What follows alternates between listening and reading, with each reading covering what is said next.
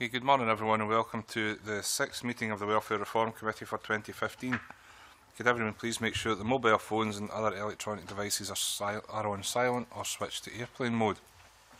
Agenda item 1 is our first business today and it relates to the work programme.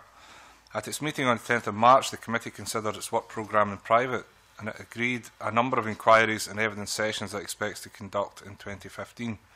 These include an inquiry into women and welfare, a session of oral evidence on the impact of welfare reform on children's services, a session of oral evidence on the bedroom tax mitigation, and an inquiry into the welfare powers to be devolved following the recommendations of the Smith Commission. Now, there are a number of procedural points in connection with the work programme which must be agreed in public. So the committee is asked to agree the following points. A, that the consideration of any oral evidence received will be completed in private after the end of the public session. B, that decisions on witness expenses will be delegated to the convener. C, that all draft reports will be considered in private. And D, to authorise the convener to seek approvals for committee events where necessary. Do the members agree to those proposals? Agreed. Okay. That allows us to go to agenda item 2, which is an oral evidence session from Paul Gray, who is the chair of the Social Security Advisory Committee. The SSAC is an independent statutory body that provides impartial advice on social security and related matters. Paul has undertaken the first review of personal independence payments, which was mandated by the Welfare Reform Act 2012 for the Department of Work and Pensions.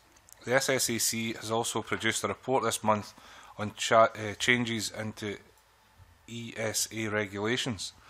Paul, welcome to you to the committee. I believe you're here back in 2012, so I'd like to start by asking you to provide a brief opening statement, and then I'll open it up to questions if you don't mind. So over to you. Okay, thank you very much, Convener. Would it be sensible I talked about the PIP review and then separately, I'm happy for you to take us with you separately, if you want to ask me questions about the SSAC role in relation to ESA, we can move on to those, but probably sensible to keep the two parts separate, I suspect. Happy to do that. So, as you've said, I was invited by the Secretary of State for Work and Pensions to undertake this first statutory review of PIP.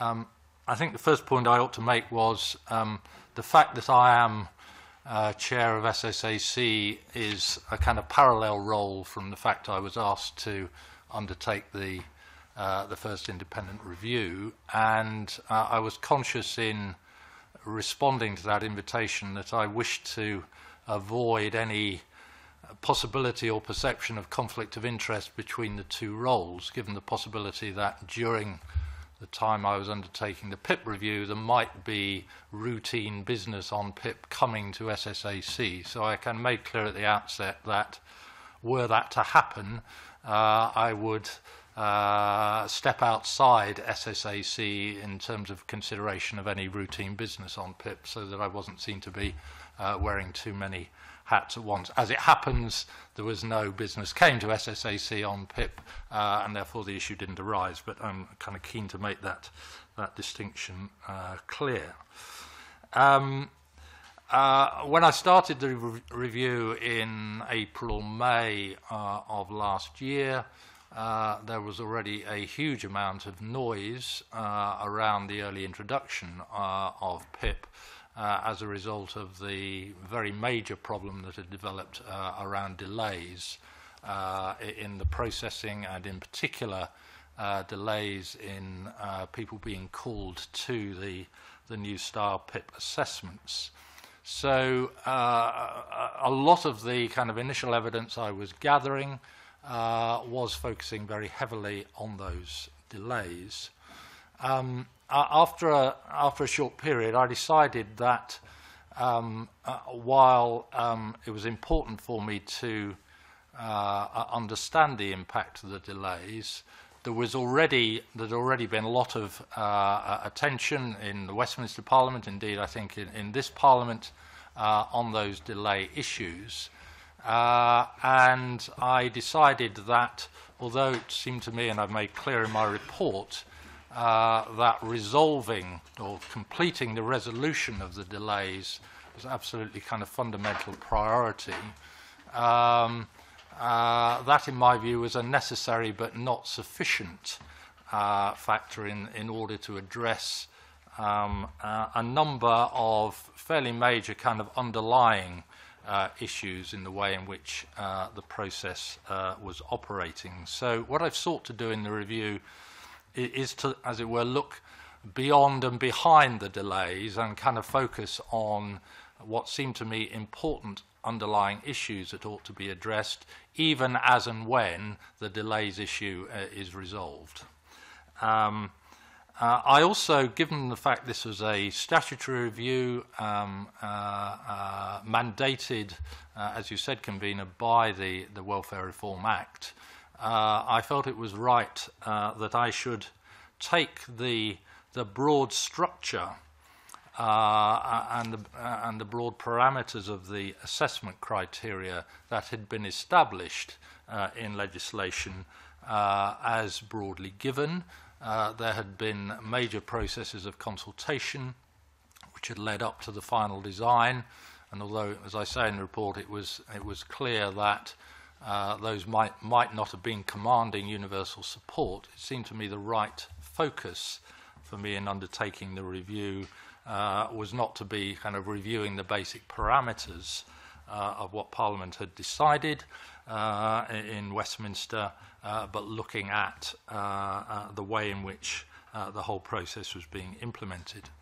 So as I gathered and distilled the evidence I was getting from a whole range of approaches, a lot of written evidence that I received, but I also had lots of meetings, focus groups with claimants, talking to all the players involved, a lot of conversations with the organisations representing disabled people. As I distilled all that evidence, it seemed to me the issues fell under three broad headings, as indeed has been summarised in the report I think the committee's had from SPICE. First was issues around the claimant experience of going through the process of claiming PIP and then ultimately receiving a decision.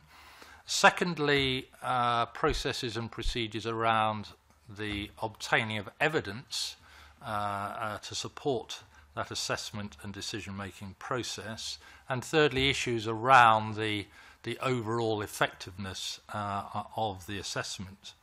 And in very broad terms, I think my summary findings under those three headings are that as far as the claimant experience is concerned, even discounting, if you like, or putting to one side the very unfortunate reality of long delays, is that on its current design, the claimant experience is a very disjointed one for claimants, and that there are kind of important issues to be addressed there.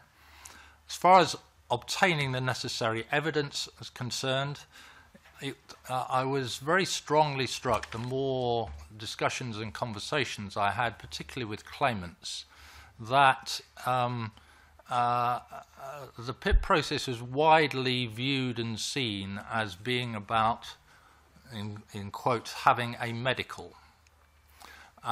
In fact, the whole way in which the benefit has been designed sought to emphasise that this is an assessment of the functional impact on disabled people of underlying health conditions, not an assessment purely and solely about the medical conditions. But what I found as I observed assessments in process and other sources of evidence was that there were a number of ways in which the process seemed to me to feel kind of over-medical and under-functional. And also I thought that the current arrangements for collecting the evidence, frankly, whether kind of medical or functional, currently leaves a fair amount to be desired. And then in terms of the overall effectiveness of the PIP assessment process, my kind of summary conclusion was, frankly, it was a little bit too soon to judge, is it being effective in the way it's intended. There was still, even by the time I got to the end of my review in December, quite a limited number of awards or decision awards being reached. I could see some indications that suggested to me that there were questions to be asked about the consistency and reliability of those early outcomes, but that evidence was frankly rather patchy. So in that third area of my focus, I've concentrated the recommendations I've made about ensuring that processes and systems are significantly improved so that as the caseload starts to build under the rollout of PIP, there will be much more reliable means of assessing the fairness and consistency of the awards across different claimant groups. So those are my kind of three broad kind of areas of focus. And again, in the SPICE report that you've had as a committee, there's a kind of summary of my key recommendations, of which there were 14 in all, spread across those three main areas of focus. But I also decided to make another three-way split in my recommendations in terms of the time period in which I was recommending they should be fully implemented. And the first group, unimaginatively I called the short-term recommendations, were things that I emphasised thought should be fully completed before the PIP rollout gets to the stage of what's been termed managed reassessment. And I think this is a kind of a rather critical point to focus on. As the committee, I'm sure, is aware, the rollout has been phased with all the early focus being on new claimants to PIP, people who are not in receipt of the legacy benefit DLA but are coming fresh to the process. There's also been, and the great majority of claims which have so far been decided on fall into that category of new claimants. There's been a fairly small proportion of reviews of existing DLA awards, either in the small minority of cases where that award was time limited at the time of the initial DLA award, or when claimants have themselves concluded they wish to reapply for PIP, possibly because they felt the functional impact of their conditions had significantly worsened since their original DLA award. But the great majority of current DLA claimants have yet to go through the PIP process. And the Westminster Government's announced schedule is to start that final but kind of principal stage in the autumn of 2015. And the more I thought about this, that seems to me the point at which any kind of underlying difficulties, strains and tensions in the PIP process really come into sharp focus, because it's at that point people who've been in receipt of a DLA award, quite often awarded to them without any time limit placed on it, will face the start of a process of kind of mandatory reassessment under PIP. And the expenditure projections that the Westminster Government has provided as PIP was being developed and in successive budget documents do assume that a significant proportion of existing DLA claimants will not receive a PIP award or will receive a lower PIP award than DLA award. Also, in some other cases, the assumption is that people will receive a higher award under PIP. But in net overall terms, the plans and the expectations of the Westminster Government are for significant reductions in expenditure under PIP rather than DLA, and that seems to me to be, as that process starts to roll out, clearly the system is going to come under a lot more pressure. Seems to me to be one thing to, however difficult, to say to a new claimant for PIP, I'm sorry, you haven't met the criteria, you haven't got an award. It seems to me to present a significantly larger issue and a challenge to say to somebody who's been in receipt of a DLA award for some years, you have been reassessed for PIP, and we have concluded you're either no longer entitled to any DLA award, any PIP award, or to a reduced one. So that was why I wanted to focus the put a sort of time plan on my recommendations, and there's some things I thought it was absolutely essential ought to be kind of fully in place and properly operational before that next phase of the rollout started.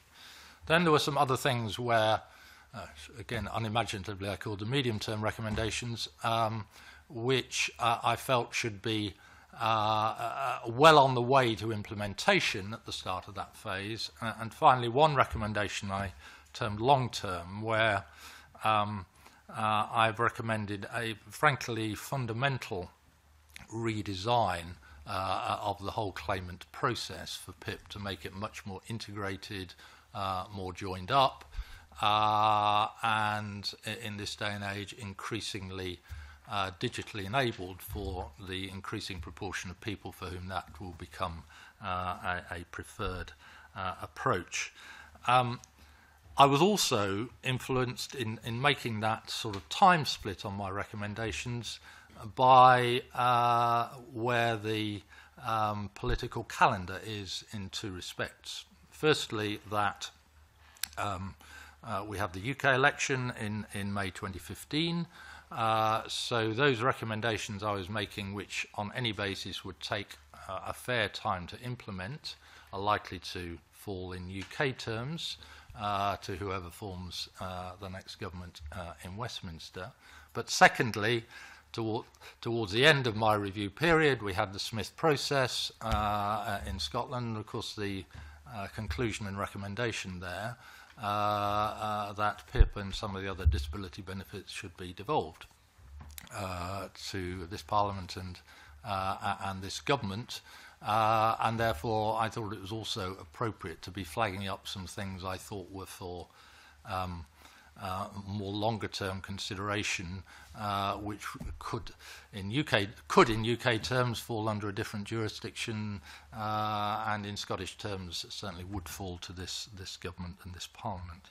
So just to give a very quick flavour in conclusion of the where the focus of my specific recommendations were. In terms of the claimant experience, I've stressed the importance of improving claimant communications in all kinds of ways, including a fundamental revamp of the decision letters that are sent to claimants once a decision is reached, which I have to say I found quite difficult to follow and interpret, and my suspicion was many claimants would find them at least as difficult to understand. The importance of improving the relationships between different players in the decision process. The outsourced assessment providers, the health professionals doing the actual assessments, and the DWP staff who actually make the final decisions based on the input from those assessments.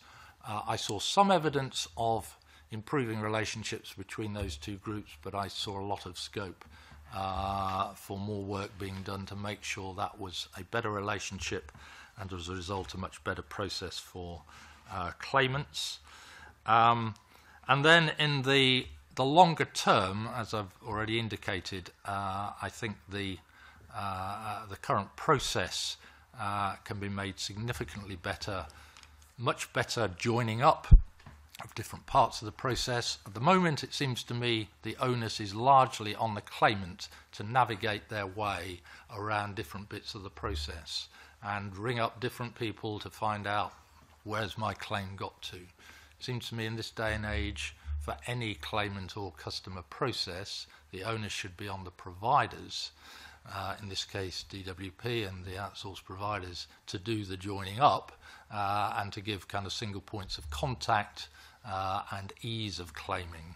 So that's, I think, a quite fundamental long-term change, and in particular allow claimants a simple way to check where their claim has got to. At the moment, that is extraordinarily difficult. They're having to make lots of phone calls to different places, getting lots of unsatisfactory handoffs. In terms of improving the way evidence is obtained, I've recommended looking at the scope for much better joining up of information that various parts of government or governments already hold. At the moment, the PIP process is very insular and self-contained. There are quite a lot of people who separately have to go through an assessment process for ESA, who also go through the PIP process.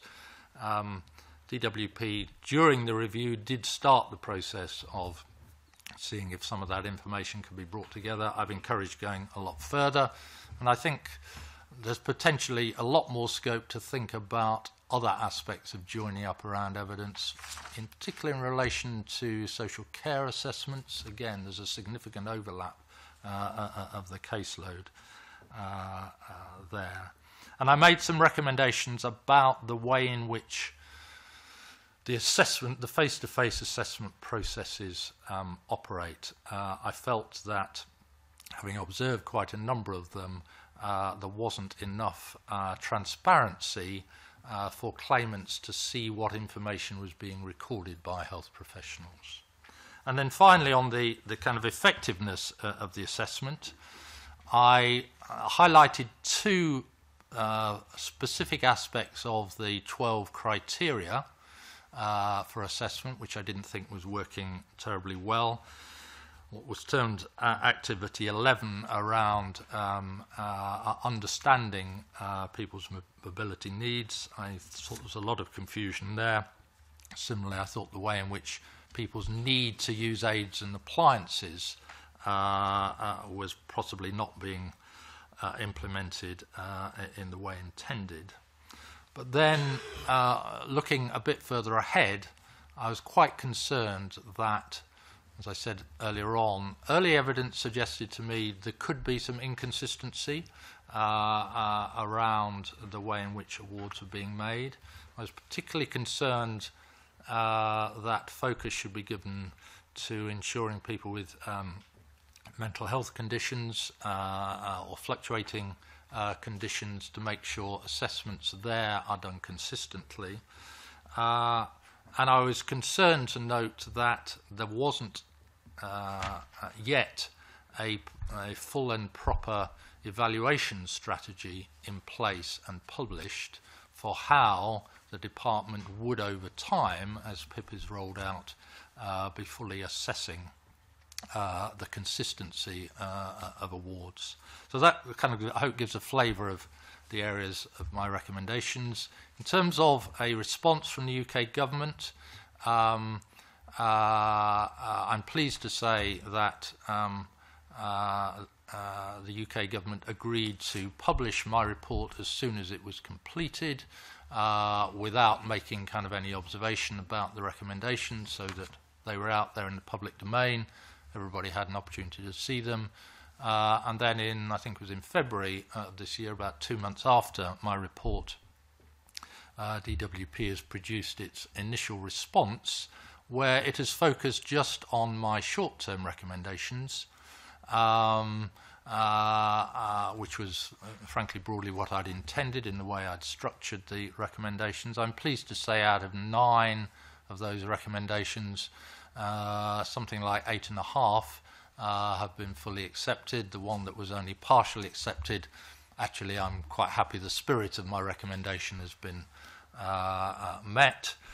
Because it's one thing for a government to say the recommendations have been accepted, it's another thing to see whether they've actually been fully implemented. So I kind of reserve judgment as to how comprehensively my recommendations will actually be implemented.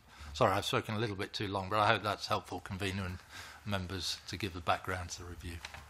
Yeah, thanks very much, Paul. It's a very comprehensive background to the work that you've undertaken. I think it chimes a lot with the information that we've had, the experiences that witnesses have told us about their journey through the system. We haven't looked in great detail yet at the PIP process because it's still in its infancy, if you like. We still have to see how it does develop and wait to see how some of the statistics around the new system start to mount up. But it has been made clear in Scotland, at least, that there is a hope that because the outsourced deliverer of the assessments is a public sector body, that there might be an improved service in Scotland in comparison to what might have been the case. In your assessment, did you look at the work being done by Salus, or was it not part of your? I didn't specifically see any of the work of Salus. I did observe assessments being undertaken by Atos, who's the prime provider, as it were, in Scotland and in other parts of England, and also of Capita, who have significant parts of England and Wales in their coverage.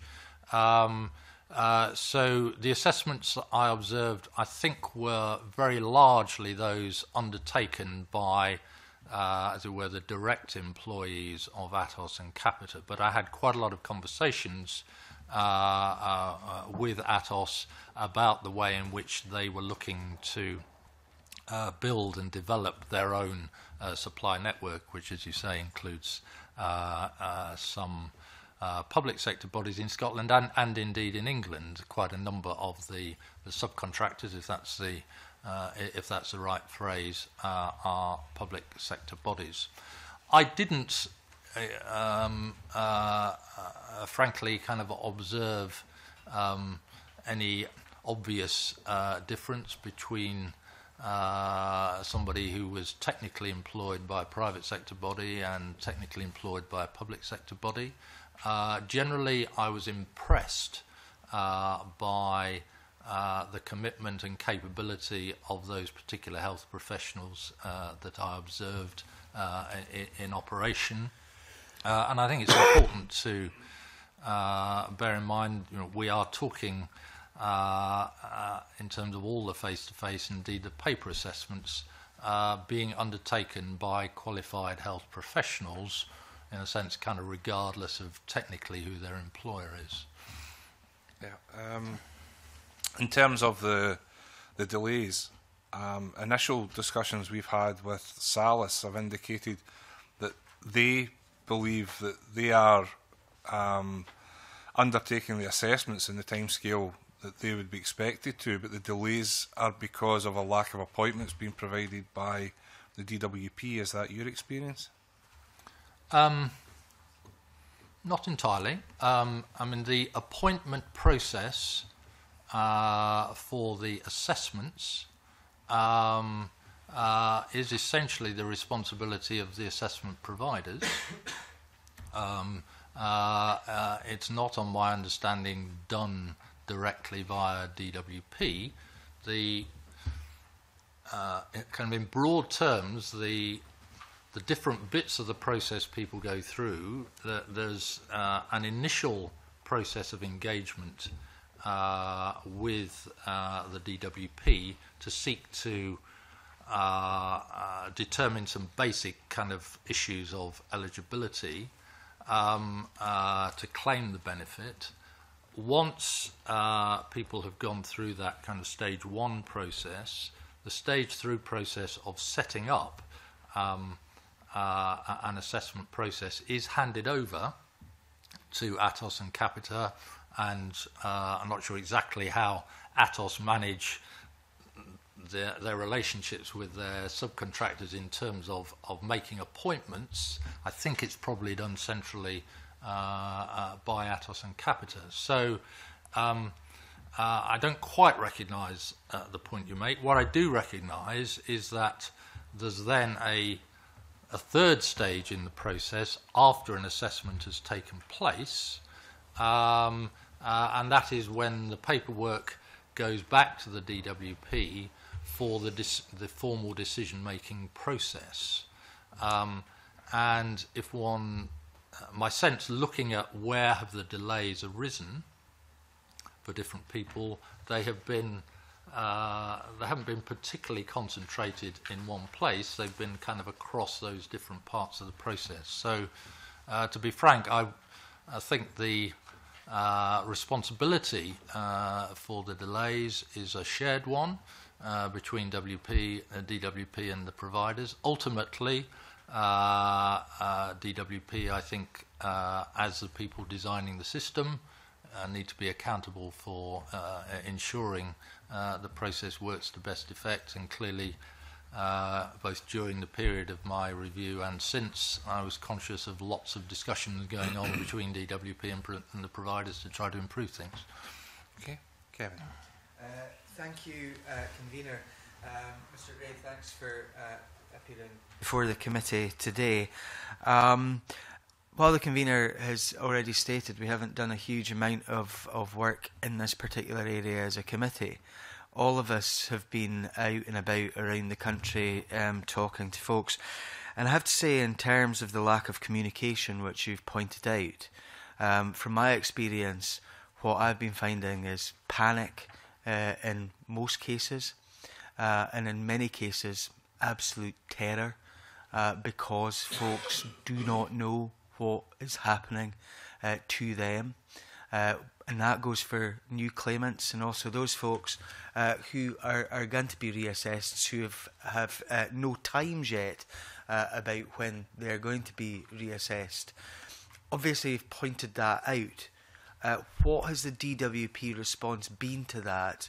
Because while folk are in this limbo, that panic and in some cases terror will continue. Well, I think two things. One, there clearly has been action taken to start to reduce the delays, and the Westminster Government, I think, announced early this year that the average delay was, in terms of getting an assessment undertaken, was down to 14 weeks. I think in terms of keeping people better informed, again, during the course of my review, there was a start of a process of where people had given a mobile phone contact, seeking to send text messages proactively to inform people a bit better where things were. That was at a very infant stage. I've specifically recommended a lot more be done about that. The underlying difficulty about the way the claimant process has been set up is that the different IT systems do not talk to each other as effectively as they ought to, so that at the point that somebody has got through stage one and is waiting for an assessment to take place with the provider, as I said to the convener, most of the focus there is, and most of the information is held by the outsourced provider. What I experienced and I regarded as entirely unsatisfactory was I sat in and listened on telephone lines on a number of occasions, both at DWP and at both Atos and Capita, and I was dismayed by the number of occasions on which I would sit in on a DWP call line, somebody would ring up and say, can you tell me what, in their state of panic or whatever as you describe, Mr. Stewart, saying, where is my case? Somebody would look on the system notes they had at DWP and say, sorry, we don't know, you're going to have to ring up Atos, and vice versa. I saw the same things happening. I saw, just kind of looking on people's screens, people who'd rung up 7, 8, 9 times, still not getting information. I spoke to, in some of the focus groups I had with claimants, two separate people told me, well, we've now got into a routine. We ring up at 10 o'clock every Monday morning, and we're still not getting the information. So I think, sorry, to come more directly to your question, what have DWP done about it so far? I think they have taken action to try to reduce the delays. The amount that has been done and that it's possible to do with present systems to get into much more proactive contact with claimants to keep them up to date with where their claims are is fairly limited. And that's why I'm recommending or moves as fast as it's possible to do to a position where there is a reliable single point of contact that claimants can come to and find out what is the status of their claim. I mean, the figures that we have for January 2015 in terms of average actual clearance times, median, it says, for new claims was 20 weeks from the point of registration to a decision made in the claim, 14 weeks from the point of referral to the assessment providers to a decision made in the claim, and 12 weeks for an assessment.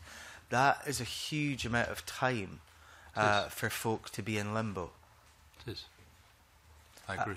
And the DWP, in terms of the systems that don't talk to one another between the providers and them, have they got special measures in place to try and resolve that situation?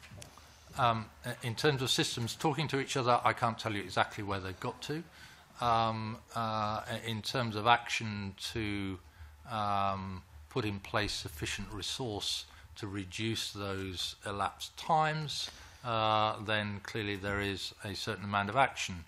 My own view at the point I concluded the review was that more still needed to be done.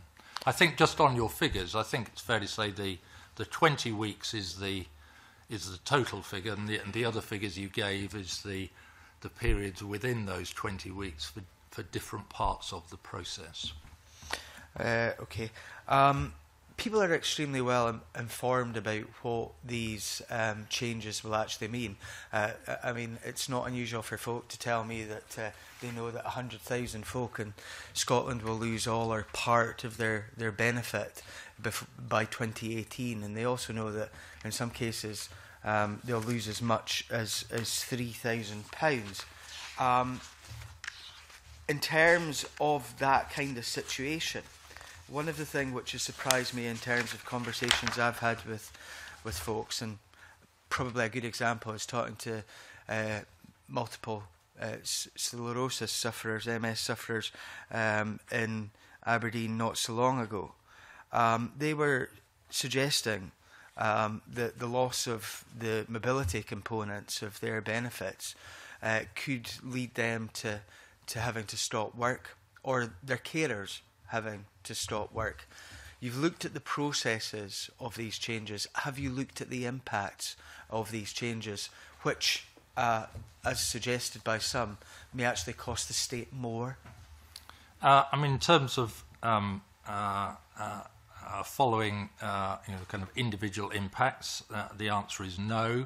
I was fully aware of the assessments that the UK government had made, as I referred to earlier, of the expected impact of the changes from DLA to PIP. I think in terms of the position in Scotland, you're probably referring to the analysis that the government did, which I think was referred to in the paper you have in front of you from SPICE, that points to the fact that some people will get a lower award, some people will lose award, some people will get a higher award. In terms of the amounts of money, I'm not sure, to be honest, it's terribly helpful to talk about what is the kind of average loss that people will incur, because there will be quite a wide distribution.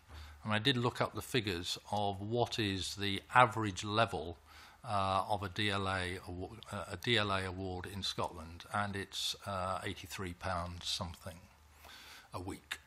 So we're talking about 4,500 a year or something like that. So, and the maximum award for somebody getting the maximum on both the what was in DLA known as the care element, in PIP is known as the daily living, and the maximum amount of the mobility, which is the same terminology for both awards, is £137 a week. So there, somebody who's on the maximum, we're talking about, sorry, I can't do the sums immediately, something like £7,000 a year. So what you will see in terms of the impact on individuals who have a changed level of award will vary a great deal across that spectrum. There will be some people who will be getting a kind of increased award within the spectrum, conceivably, but I suspect rather unlikely.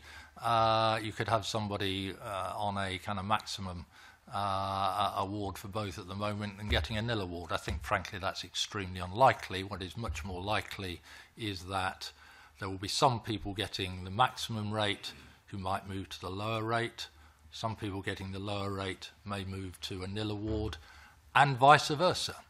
That you will have some people currently not getting a DLA award, and I think there's a particular group around people with mental health conditions who, for whom the DLA process was frankly not well designed. And in my view, the PIP process is, and criteria is somewhat better designed, so you'll have some people moving up that income scale. But of course, the underlying rationale for DLA and PIP has never been, under this Westminster government or its predecessors, an income replacement benefit. And obviously, what is the impact on people's incomes is clearly very important.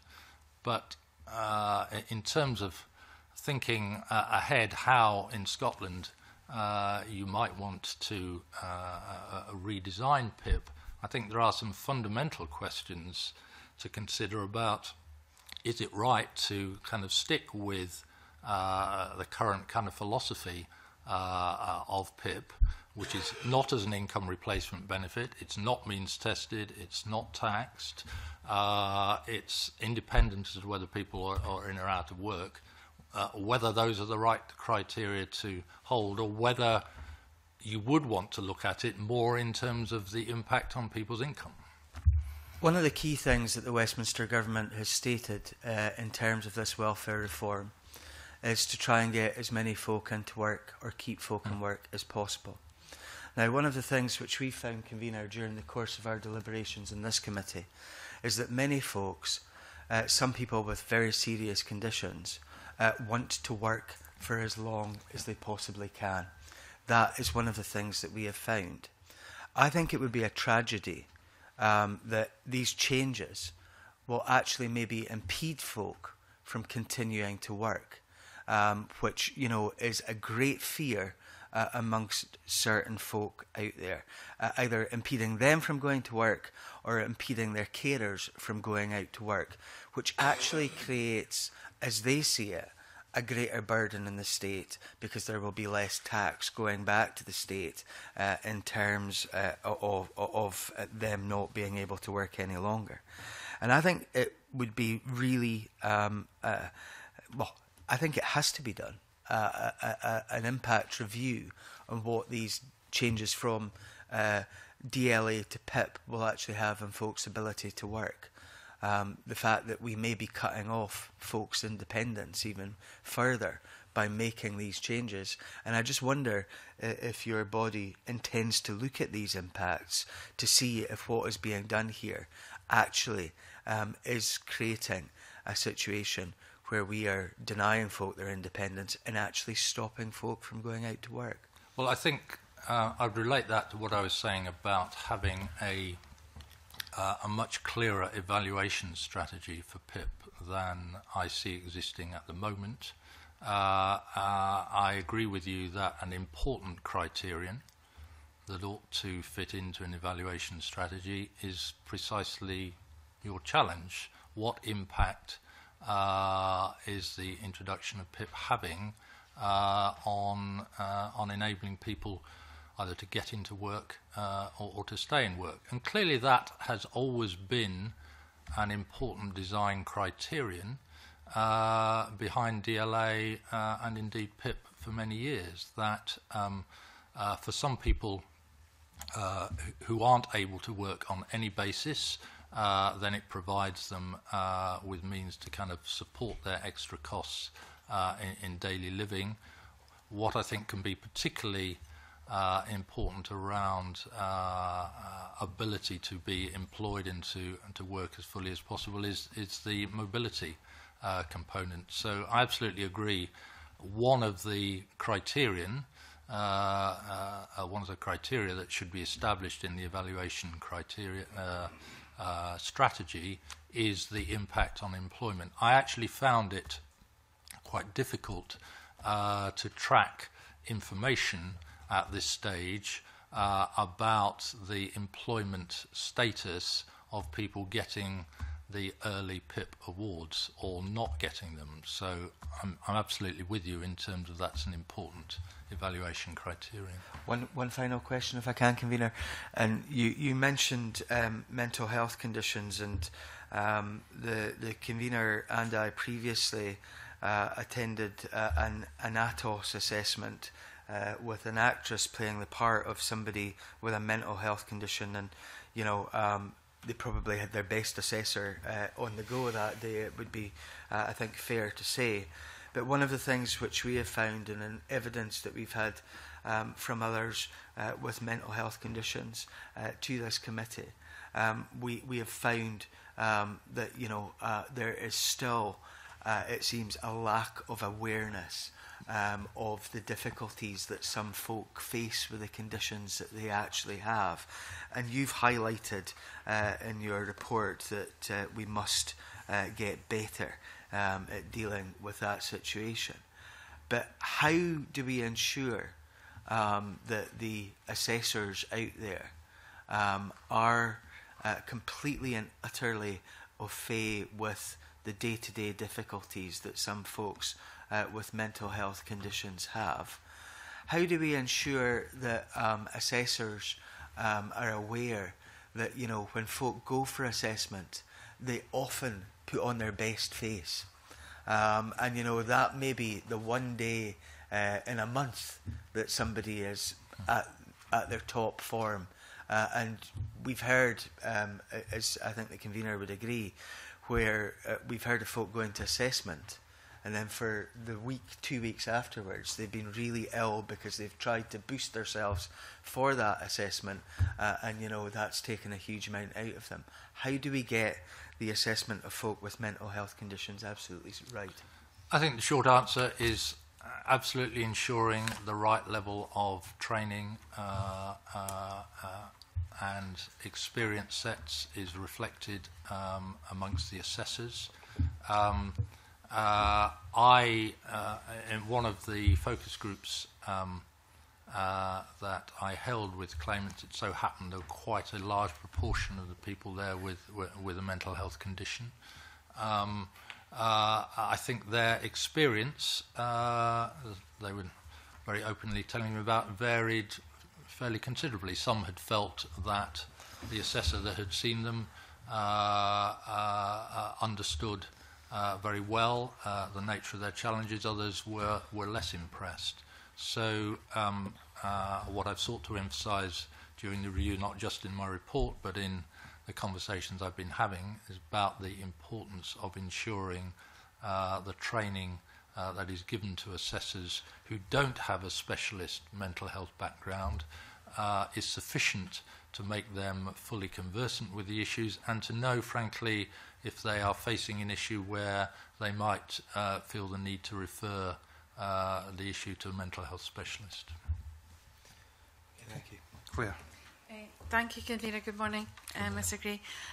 The statistics that my colleague Mr. Stewart referred to earlier come from the DWP's most recent statistics on this. It's the fourth set of statistics that they've produced, and they were released last week. given that the volume of PIP applications is changing and the volume in process has changed, are you convinced by the statistics so far that the general direction of travel is to improved times in terms of people being assessed? I won't claim to be on top of the latest figures. I think the direction of travel is right. I mean, it's clearly, I won't say better than, less bad than it was at particularly poor points in 2014, around the point I started my review. Is it as good as it should be? Probably not yet. But I finished my review in December, and to be honest, I've not been keeping a kind of regular tab on it day in, day out since. I'm sure there's still scope for improvement. Okay. You mentioned in your report suggesting using some sort of portal to keep people informed about the situation. Can you maybe say a bit more as why you think that might improve the client experience during the process? I think, and it picks up comments Mr. Stewart was making earlier. If you as a claimant in any kind of process are struggling desperately to find out what's going on, and you're phoning this one and phoning that one and being kind of fobbed off, that's a very bad experience. I think if one thinks about what I personally would observe as best practice in other spheres and sectors, for example in the insurance sector, which I know is not a precise analogy, but I think it has some interesting parallels. If you find yourself in the middle of an insurance claim, as indeed I found myself last year following a motor accident, traditionally it can be very hard to find out what's going on. I was quite impressed the experience I went through there of having regular text messages from my insurance company telling me exactly what stage things had reached. I knew there was one phone number I could ring up and a central point of contact who could tell me what was going on, with somebody who had access to all the information about the two insurance companies who were involved, the two drivers who were involved, the various garages who were involved in kind of fixing vehicles. And what I'm advocating is something kind of broadly similar here. There are lots of players involved at the moment in this. I think it's perfectly feasible in this day and age to put together a system where you can bring all the information in one place. Now, should it be a kind of online portal or should it be a single telephone point? I think I wouldn't pretend we're at a stage now where an online tracking device is going to be the perfect option for every PIP claimant. But I think increasingly over time we're finding in all kinds of spheres people either on directly or people on their own behalf are using online tracking systems to see where they are in a particular process. Internet deliveries is a kind of huge example now where you're expecting a parcel. By and large, with most providers now, you can find out exactly where that process is. I think the same approach could be applied in PIP, but you probably need to supplement it for people who remain uncomfortable with online with a much better integrated telephone system or whatever. I sort of preempted my next question was, has any significant work been done with the client base to ask them how would they be best likely to be informed? Because the idea that everything would go onto a portal is of concern to me, especially since the Scottish Government has put dignity as a huge part of what's happening here, and whether just improved customer service and improved communications should be the key to this. And has anyone asked the client base about how they want to be kept informed? I only very informally in conversations I had was asking people about what would be a better service, and some were saying online, some were saying a reliable kind of telephone service. I don't particularly want to kind of emphasise I think there's a particular technical solution. I made that suggestion. I think I said such as an online tracker.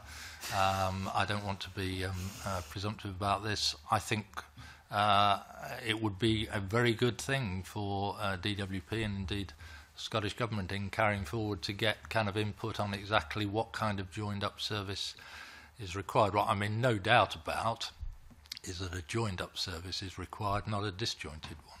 I think that kind of puts a bit a different picture on it slightly for me, so thank you for your answer. It's very helpful. Okay, Annabelle. Convener, may I apologise, Convener, to you and to Mr Gray for my late arrival. No problem. Mr Gray, you mentioned that the UK Government has accepted 8.5 of the 9 short-term recommendations. Is it part of the role of your committee to monitor implement? Well, one of the points I made, maybe before you came in, Ms Goldie, was to emphasise that I did not undertake this review simply because I was chairman of SSAC. The Secretary of State asked me to undertake this review, and as I was explaining earlier, that I was at some pains to make clear I wasn't doing this as or because I was SSAC chairman. So in terms of carrying forward the implementation of this report, no, I don't think it's a specific responsibility of SSAC. I don't think, frankly, it's a kind of personal responsibility of mine. I was asked to undertake the review and I reported. I think the responsibility kind of rests squarely with government to follow through the implementation. A more general question about whether SSAC might take a continuing interest in this is a kind of more open question. I mean, SSAC has 2 roles in statute, in UK statute. One is in relation to formal scrutiny of draft regulations that come to us. That's a statutory role.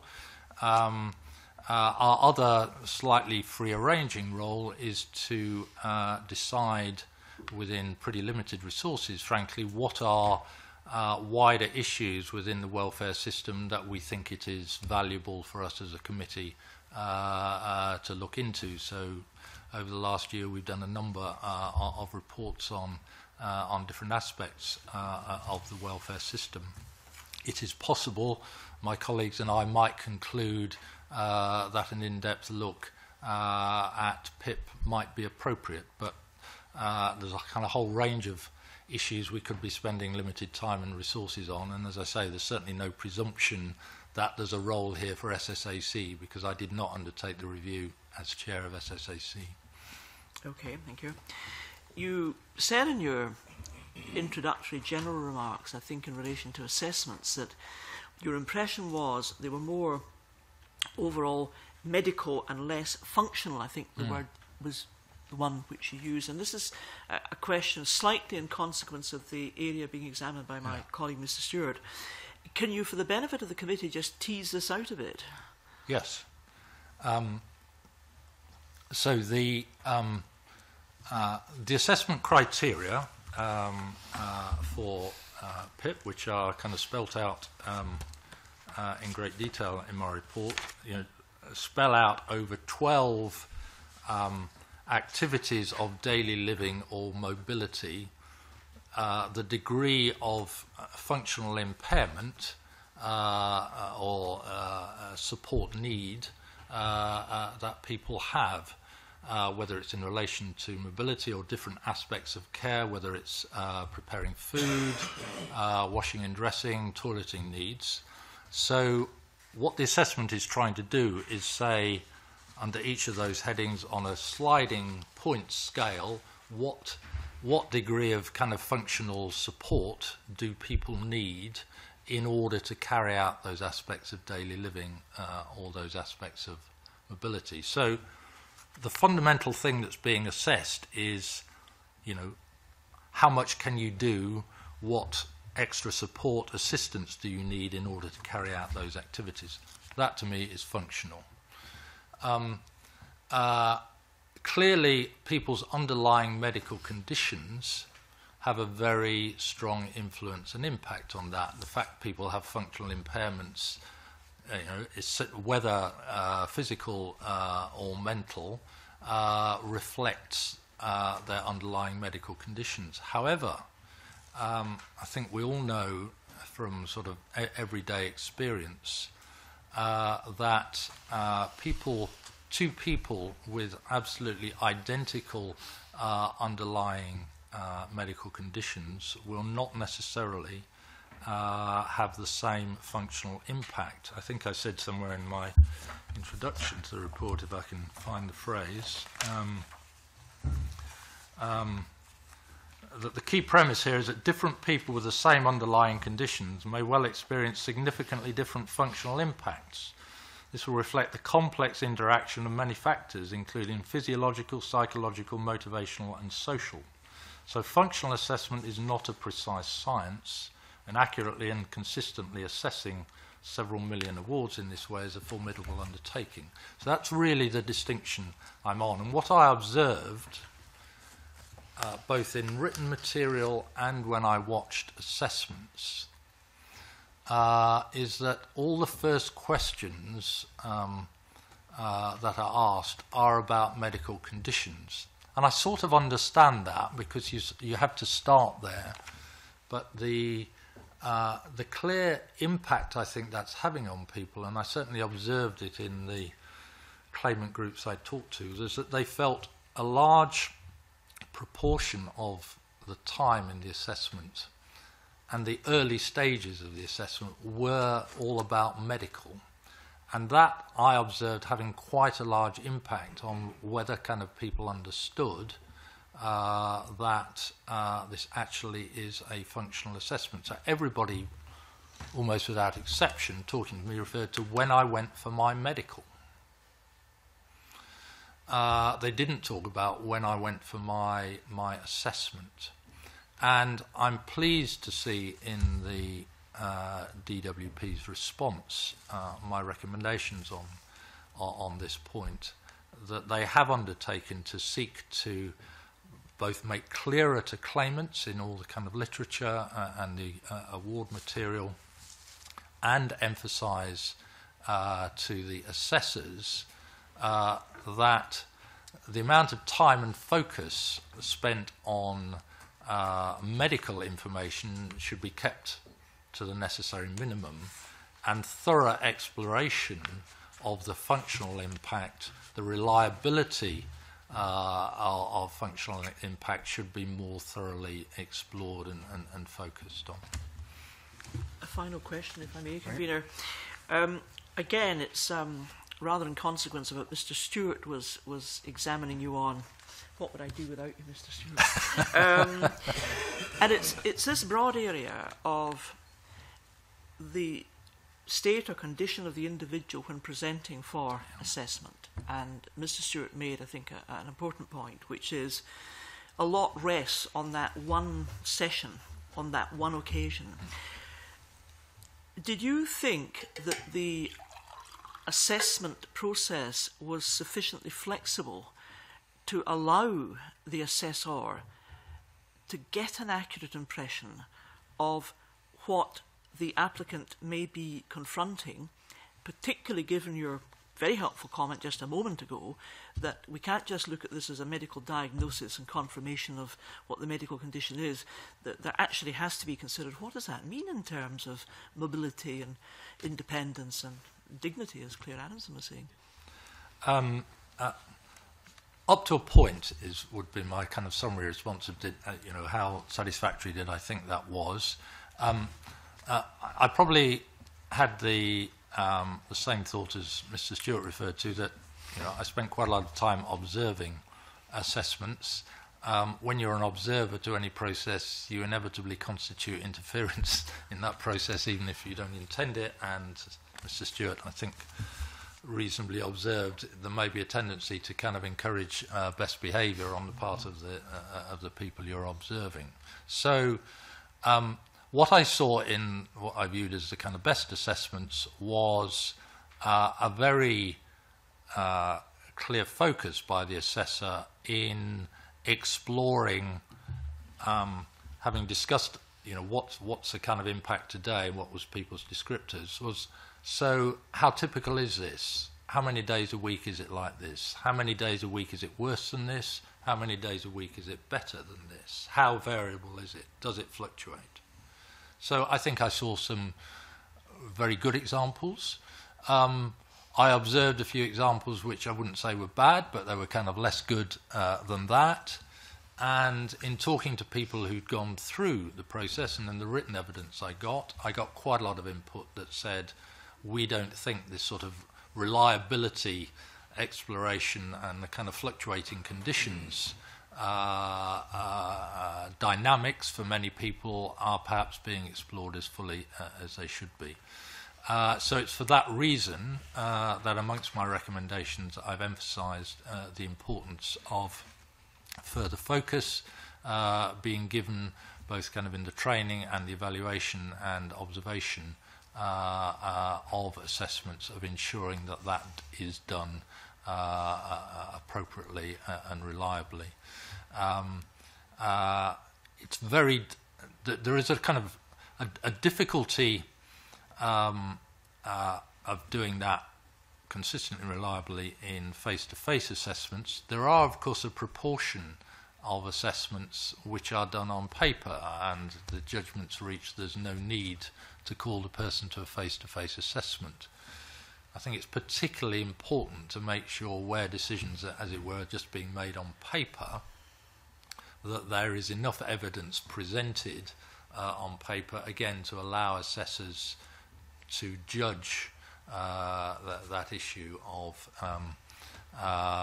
is there variability. So I agree, I think it's quite an issue. Getting to a council of perfection on this will be really difficult. Is there a need to kind of emphasise it more? I suspect so, yes. Have DWP in their response picked up and made the right noises in response to my observations and recommendations? Yes, they have, but as I said at the beginning, the proof of the pudding will be in the eating. And very briefly, Convener, following on from that answer, which is, I think, most helpful, the mandatory reconsideration available to a claimant is within 1 month of the decision being taken. Is that sufficiently flexible? In terms of the length of time? I think in most cases it should be, as long as there is adequate resourcing in place to make sure that the reconsiderations are done. If where it could be a difficulty, I think, is if part of the issue that a claimant is bringing into a mandatory reconsideration is, I think there is evidence that was not given sufficient emphasis, or which I don't feel was kind of brought to bear, then I think there could be an issue of the elapsed time in going out and gathering that additional evidence. So I can see a kind of potential difficulty there, but I would hope the process is sufficiently flexible that if somebody wants to go through mandatory reconsideration, feels that there is some evidence that they've not been able to lay their hands on, that they would actually kind of proceed with the application for mandatory reconsideration and point to the evidence they feel needs to be obtained. Well, thank you very much. Okay, Joan, do we follow by Margaret? Thank you very much, Convener. Mr Gray, in paragraph 9 of your executive summary, you talk about the published data on PIP awards and how 55% of new claims have received an award, and that's higher than was originally expected, and even the Office of Budget Responsibility is now projecting a higher success rate for new claims than the original forecast. Now, you've also made the perfectly reasonable observation that this whole process is actually about cutting costs ultimately. And last week, or the last committee hearing, we heard research from Sheffield Hallam University that shows that the Treasury's increased its anticipated savings in terms of the transfer from DLA to PIP by £1 billion. to 2017-18. And I suppose in that context, although we are comparing new claims to transferred claims, it does seem to me that, that there is a danger that assessors will be under tremendous pressure to assess claimants on the basis of the funds available rather than need. That's clearly a risk. What I saw and observed was assessors looking to do the assessments on the basis of the very precise descriptors that are laid down in those 12 functional characteristics. And similarly, departmental decision makers, I think, are doing their best in what is a difficult process to come to the best judgments they can. So I certainly didn't see any evidence to suggest that, but clearly you're right to kind of highlight one could conceive of that as a risk. I mean, do you think that given that the number of new claimants or successful new claimants is higher than anticipated, might not the number of DLA to PIP cases be higher than anticipated, which would obviously affect the numbers somewhat? Frankly, I think all outcomes are possible here. All these projections are done by people doing their best to come up with estimates of what they think the impact of a change in the system will be. The likelihood those estimates are absolutely spot on is probably not very high. And as you pointed out, what we saw in the kind of first phase of new claims is the favourable outcomes being rather slightly higher than had been assumed. As I said earlier, I think the big test of this process and of the current reliability of the current assessments is what will happen when existing DLA claimants are being reassessed under the new process, because that's where the kind of bulk of the impact one way or another will come through. And because there's, I think, at the point I wrote the report of the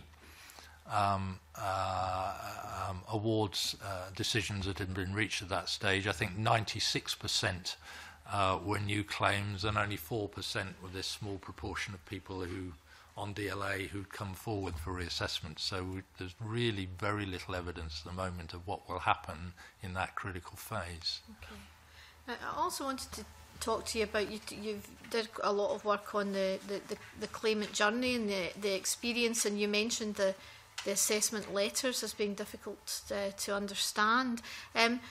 There is also an issue about the length of the form itself. I understand that the PIP2 form is about 35 pages long, and that's going to be very difficult for some people, particularly people with a learning disability. Why did you not make any particular recommendation about the length of the form? I think there's a difficult balance to strike here. If you're trying to do a reliable and thorough assessment, it goes back to, in a sense, some of the questions Ms. Goldie was asking me around, a complex assessment of functional impact on 12 different criteria, then it does call for quite a lot of kind of detailed information. Equally, you're right, it could be a kind of put off to some people of kind of going through that process.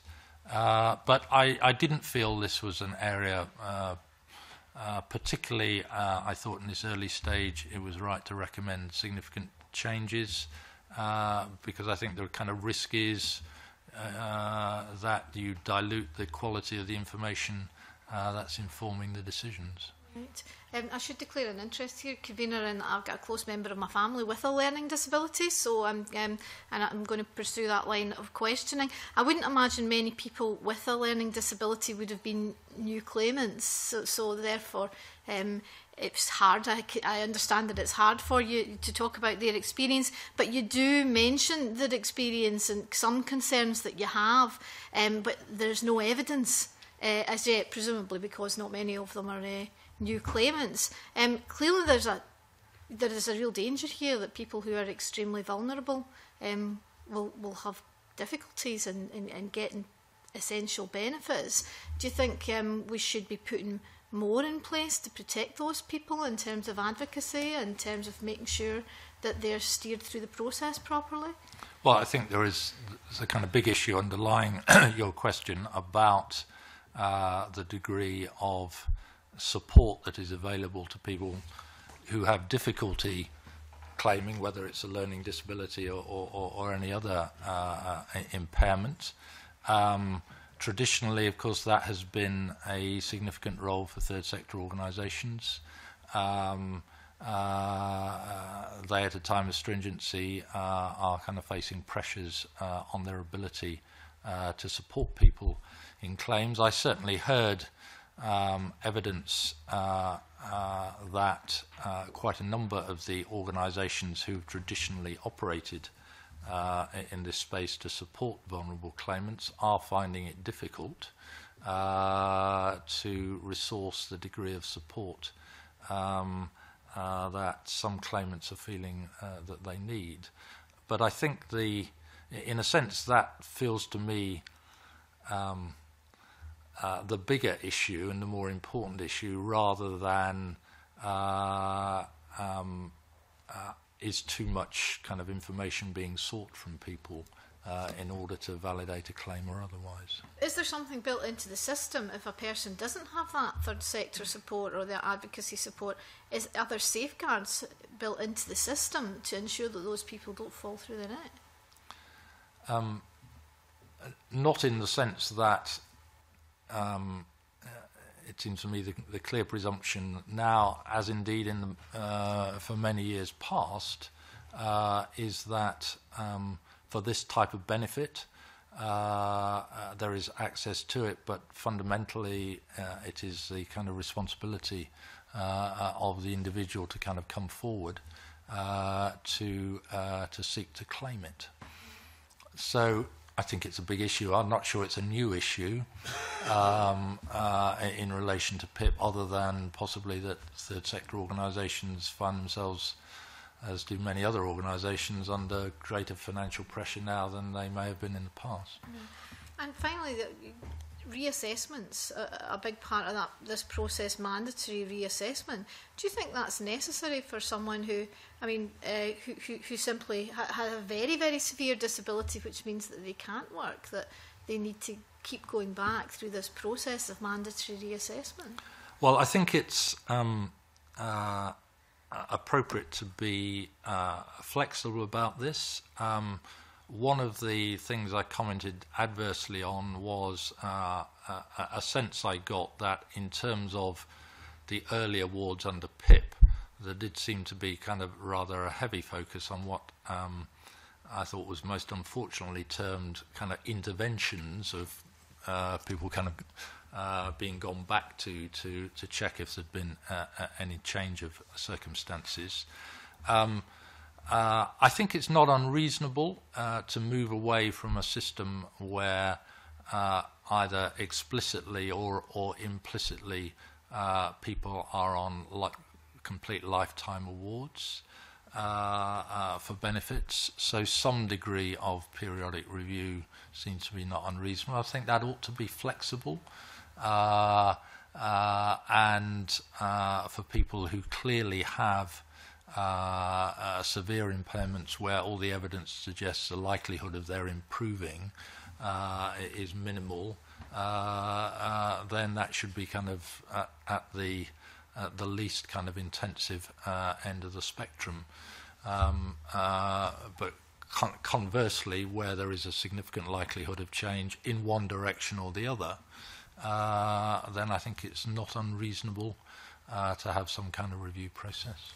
But is there enough flexibility to take account for the fact, because we already have heard that the whole process is quite stressful, so if someone has a condition that's very severe and is not going to change, if someone's paraplegic or has severe learning and physical disabilities that are just not going to change, to put them through that stressful situation is surely... Well, I'm not sure there is yet enough flexibility, but in a sense we won't really know until this key stage of mandatory reassessment rolls out. One of the things which there was early focus on and where I think a significant improvement was introduced, thanks in large part to excellent work by Macmillan Cancer, was around people with terminal illness conditions. And the very early days, that was a very unsatisfactory process, a new streamlined and, as it were, bespoke process that's suitable for people in that,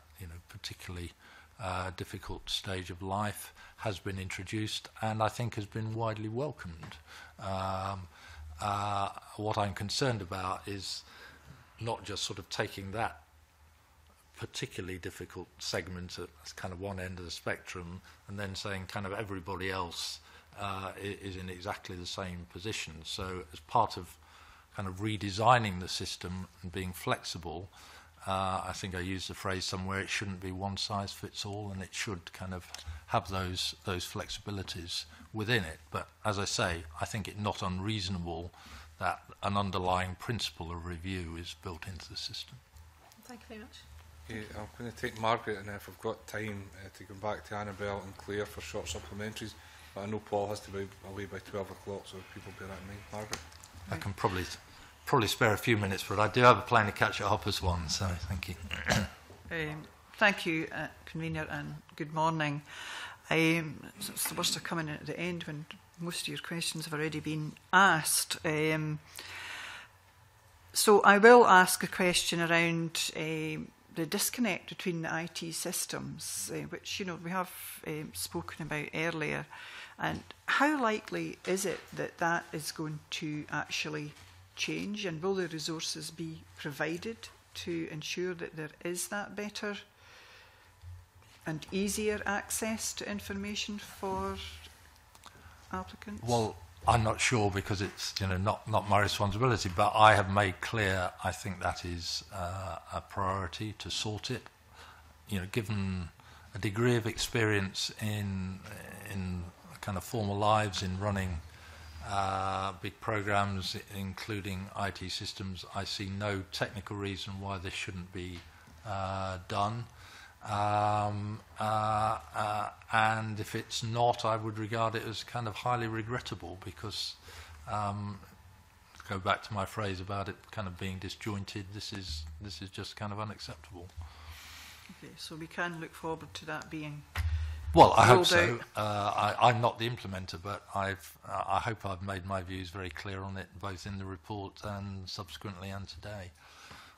Like most of my colleagues, I was really surprised to hear about the communication in the letters that were sent out, and you said yourself that you couldn't really understand the letters that were sent out as the outcomes of assessments. So I'm pleased to hear that that is being reviewed and will be looked at.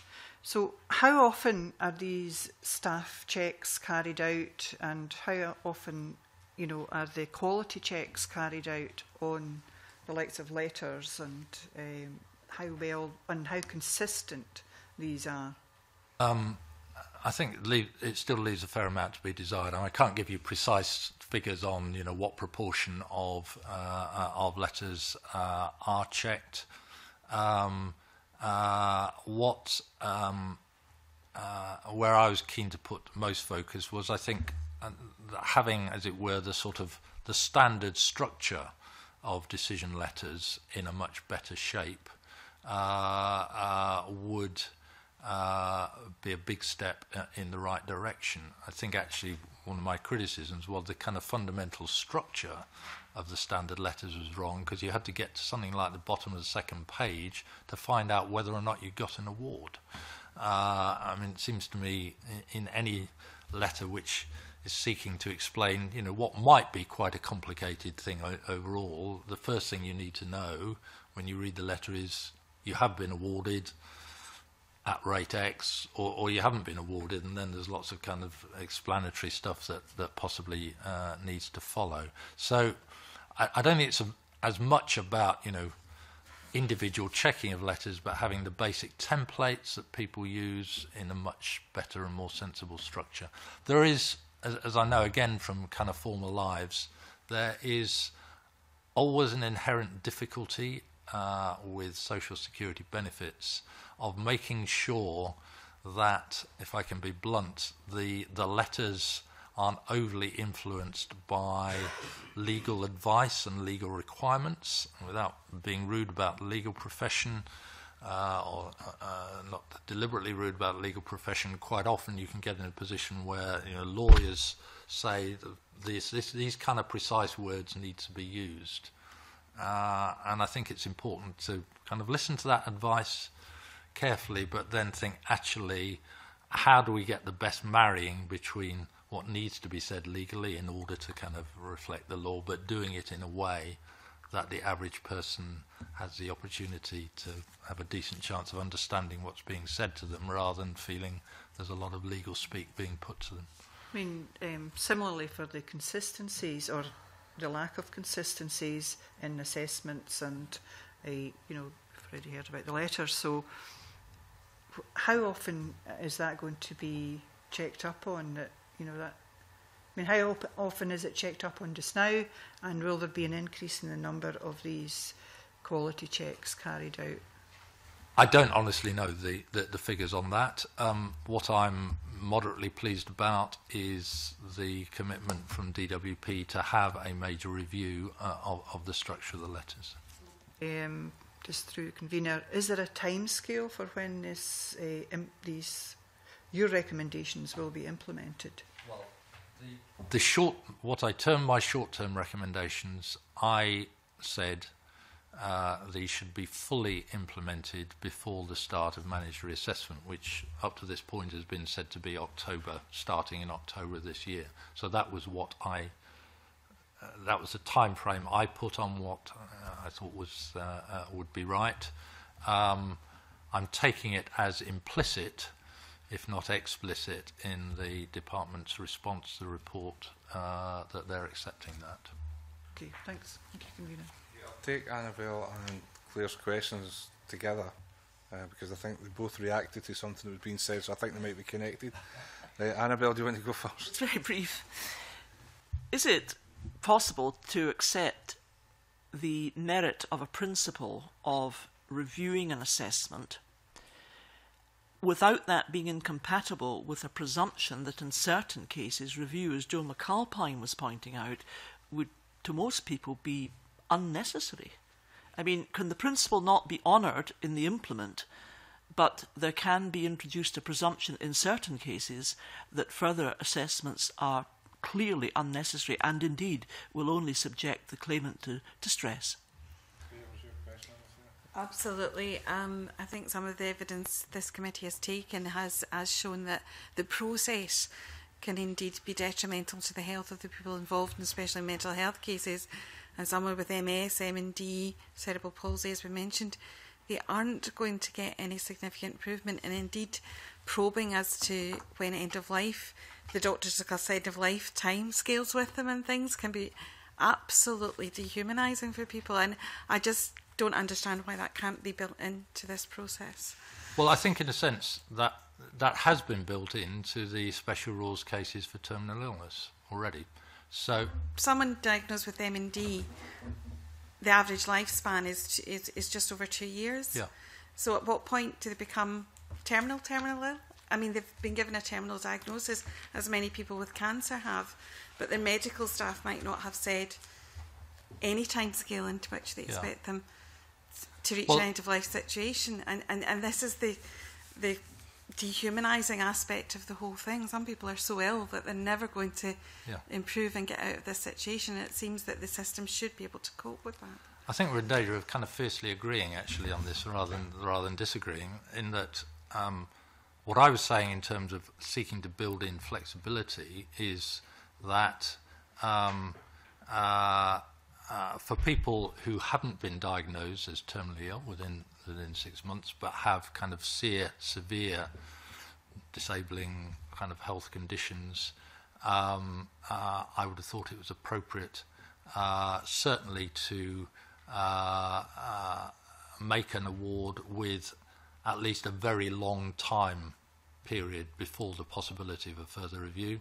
Whether it's appropriate in any cases of people who haven't formally been assessed as being terminally ill, it's appropriate to say it's a lifetime award.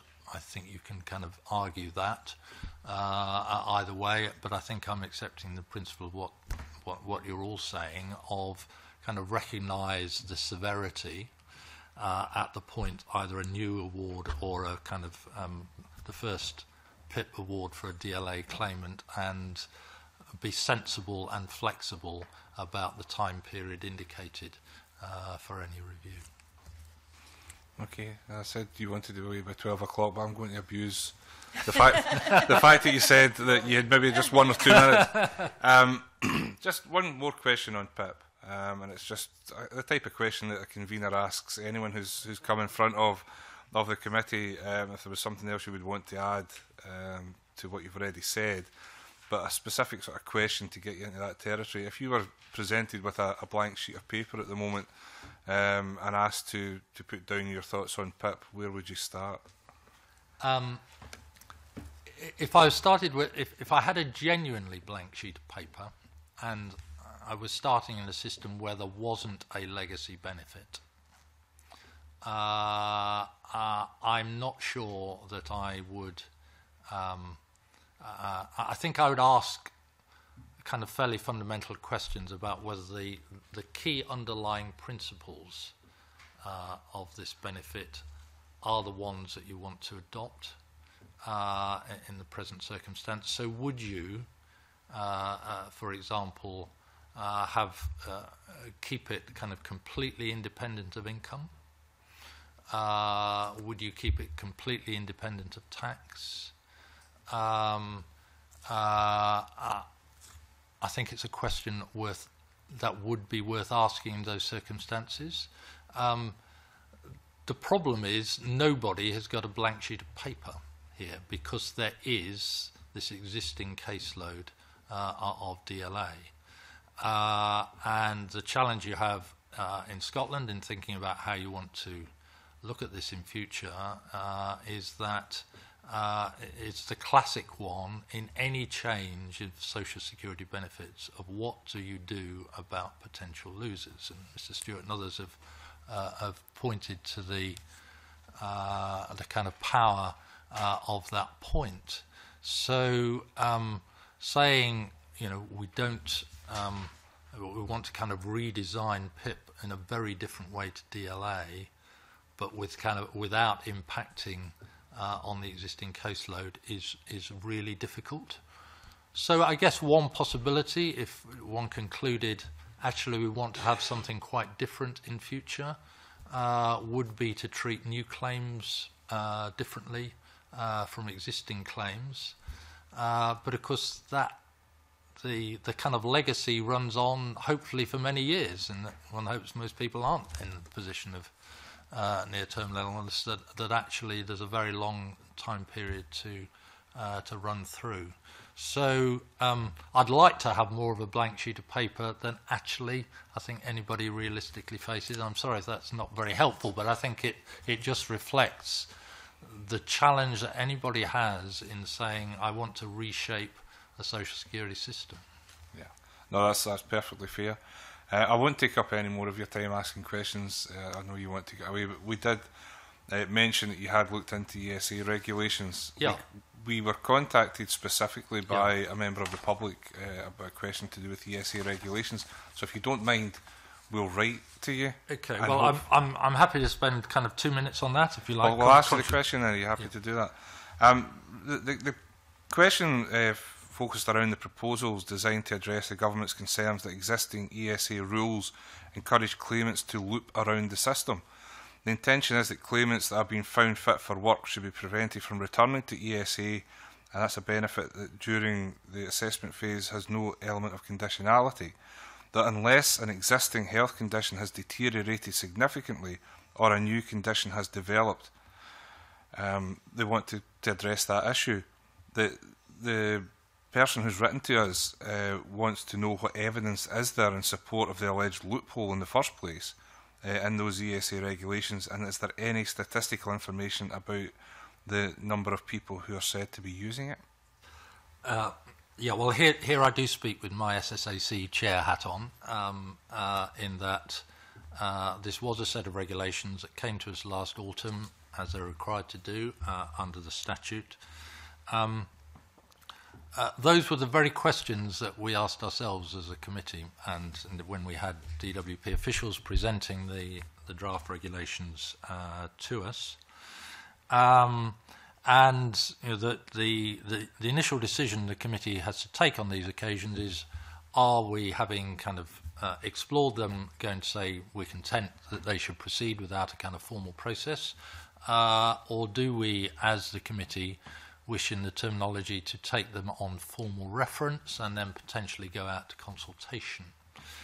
On this occasion, we took the latter view for essentially the reasons that your correspondent was flagging, that the information that was presented to us on the actual or potential number of people who were looping the system was frankly very thin in the documentation that was presented to us. And